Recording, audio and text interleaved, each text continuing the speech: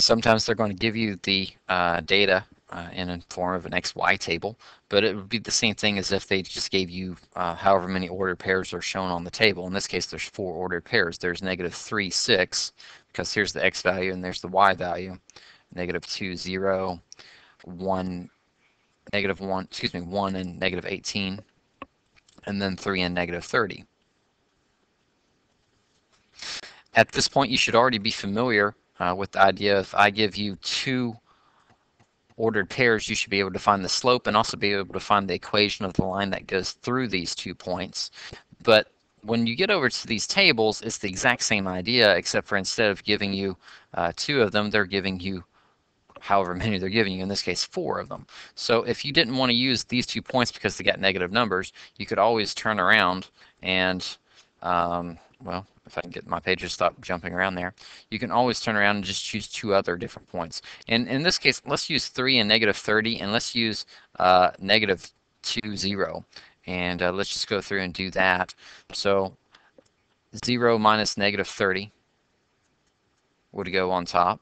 Find my slope. We should be familiar with that. Y minus Y. So this Y minus that Y. And now -2 minus 3.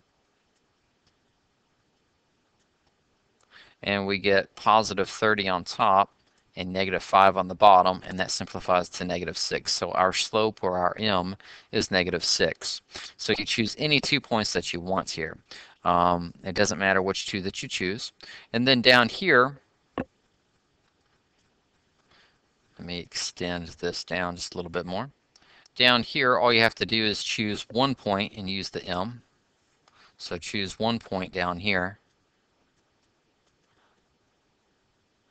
and use it to plug in y minus y1 equals m parentheses x minus x1. This is our point slope form of the equation. And so now, after we plug that in, we can isolate it and get the y all by itself, and we'd have a very usable equation that would be the slope intercept form.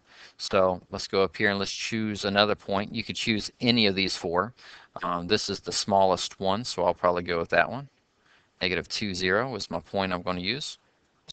And our slope we found out was -6.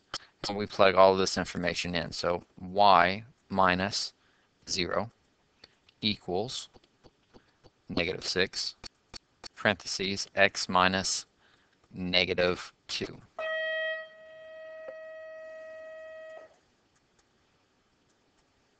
Use the distribution with multiplication. Also, please remember that when you see an x minus -2, when you see that type of setup, it's changing it to a plus sign. So it's -6 times +2 is -12.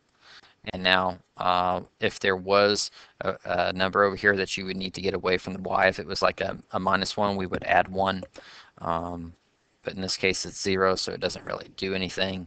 So it's y equals 6x minus 12. And that is our equation. So just to recap, when you're given an XY table, it's basically you're given a bunch of ordered pairs. You don't need to use them all. They're just trying to overwhelm you with information. Choose 2 of the points. It doesn't matter which 2. Define your slope.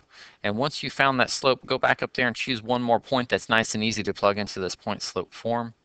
Plug it into the Y1 slot, the M slot, and the X1 slot, and use distribution to get rid of the parentheses first. That's very important. Use that first. Then you can add or subtract whatever you need to get rid of the constants that are sitting beside that y variable, and you wind up with the slope intercept form of the equation.